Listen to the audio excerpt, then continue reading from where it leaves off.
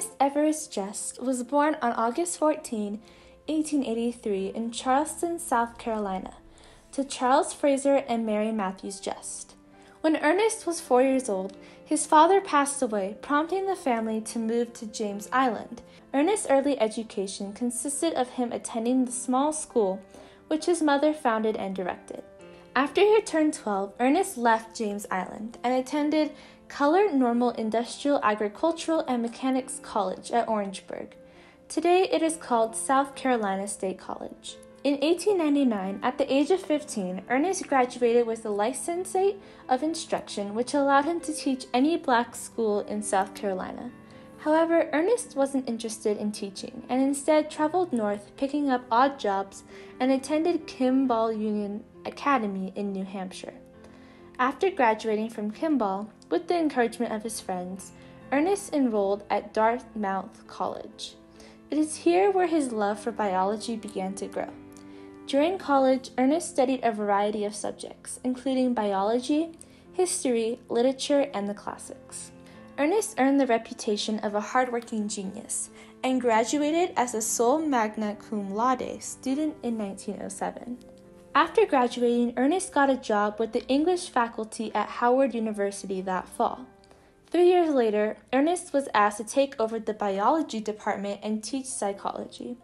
Shortly thereafter, Ernest became the first head of the new Department of Biology at the college and left the English department.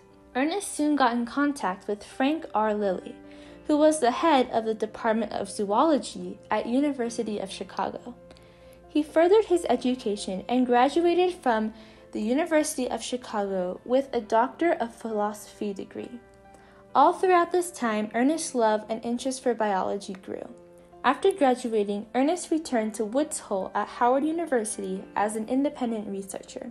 It was during this time that Ernest focused his interest on marine invertebrate eggs and stimulated an ocean environment in his laboratory. He soon published his first paper entitled "The Relation of the First Cleavage Plane to the Entrance Point of the Sperm" in the Biological Bulletin.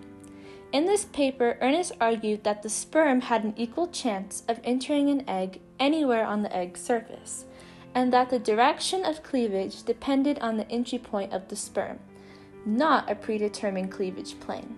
Throughout the rest of his life, Ernest published a copious amount of papers with his discoveries about the fundamental role the surface of a cell played in the development of organisms. In 1915, he was awarded NAACP's first Spingarn Medal for astounding achievement by a Black American.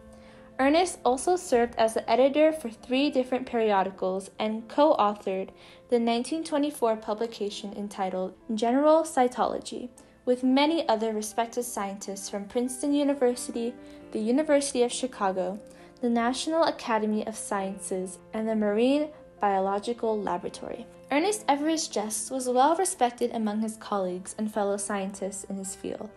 He died at the age of 58 in Washington, D.C. due to pancreatic cancer, and is buried at the Lincoln Memorial Cemetery in Maryland.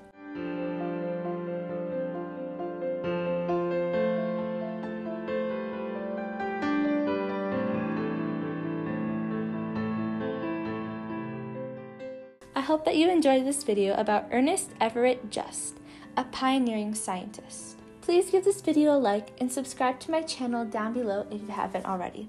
I'll see you in the next video.